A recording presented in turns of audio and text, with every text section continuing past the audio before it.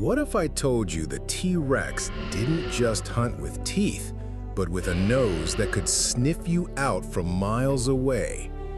That's not science fiction, it's fossil fact. Researchers studying the skulls of Tyrannosaurus rex discovered enormous olfactory bulbs, the part of the brain that detects scent. Compared to its body, T-Rex had some of the largest ever found in any dinosaur. What does that mean? It had an exceptional sense of smell, possibly even better than modern-day vultures and wolves.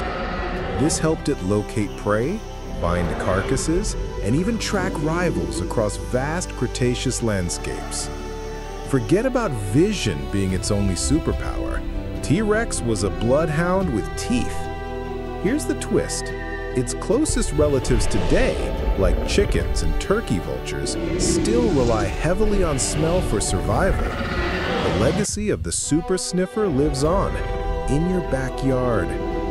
So next time someone tells you dinosaurs were all about claws and roars, tell them this: the nose knew everything. Follow for more brainy beasts from Earth's past.